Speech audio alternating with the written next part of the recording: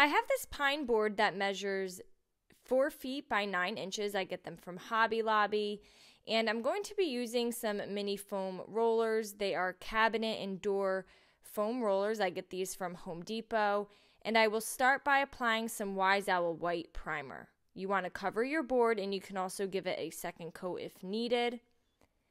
Once that was dry, I then took some Wise Owl Snow Owl paint and I rolled that on top of the white primer. Now, of course, you can pick any colors of your choice. I like to do my boards in a white background. I'm then going to apply a coat of some Wise Owl 1 Hour Enamel Clear. I like to use the matte finish. And you want everything to fully dry in between steps. I will be working with this Happy Fall Y'all stencil that can be found at chalkitupfancy.com. And I'm going to start by taping the Happy at the top of my board. And using a foam dabber, I'm going to apply some Wise Owl Dijon.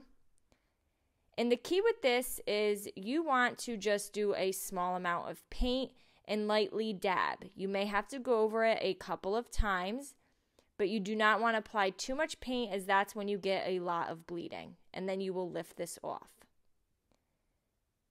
And I like to connect my letters. I just take a small art brush and just in a dabbing motion, I connect where all the letters are supposed to meet. And then I'm going to repeat the same exact thing at the bottom using the word y'all. Now, please keep in mind that everyone's hand is a little different. Debbie is really great at applying these stencils. That's why you probably see her mostly doing the porch leaners. But I do want to be encouraging. If you do get a little bleeding, my board has bleeding. I'm going to show you how you could fix it. Sometimes you just kind of have to go with it. It's not always going to be crisp. I'm then going to take the 4 letters that spell out fall, and I'm going to place them in between the happy and the y'all.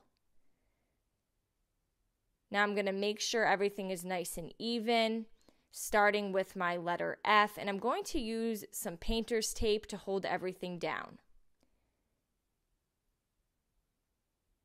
Now you can see here I'm ripping small pieces of painter's tape just to connect the stencil to make sure nothing moves on me.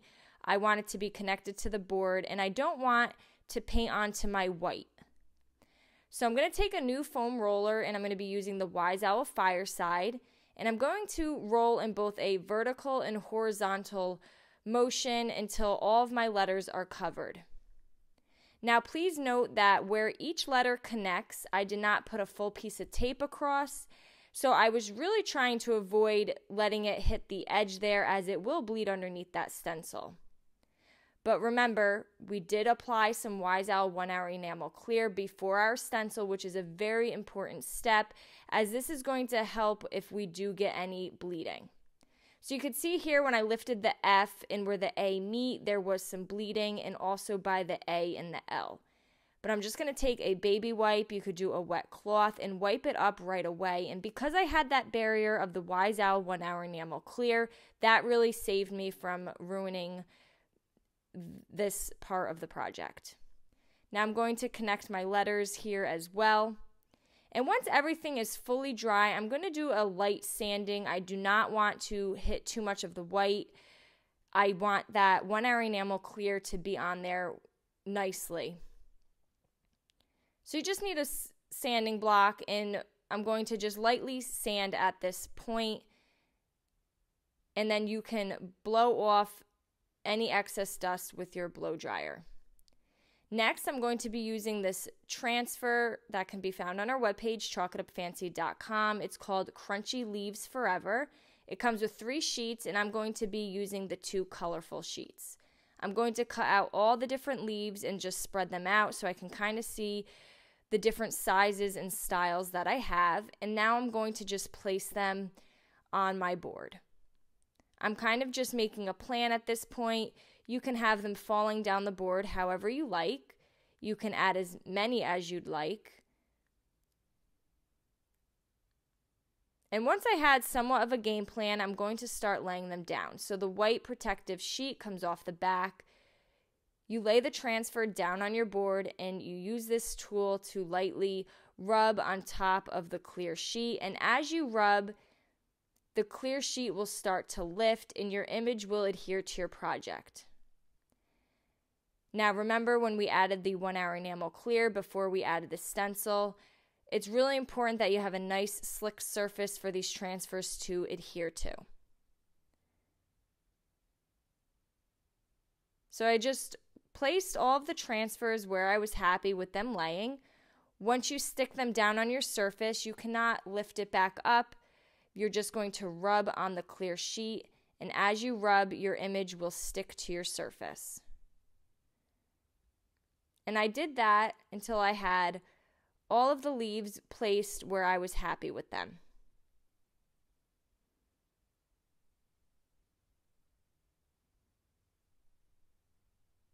So at this point, I'm just rubbing all the transfers down, and I just wanted to show you here how I took this. There was bleeding, and I just really distressed it. If you do get bleeding, just go with it. Take your sanding block, and I thought this looked really nice with the letters all distressed, and I'm going to then top coat it after I remove all the sanding dust with a coat of Wise Owl 1 hour enamel clear. And there you go. I really hope this was helpful. I hope everybody gives this a try. Paint products, tissue paper transfers, and mesh stencils can all be found on our webpage at chalkitupfancy.com. Have a great day.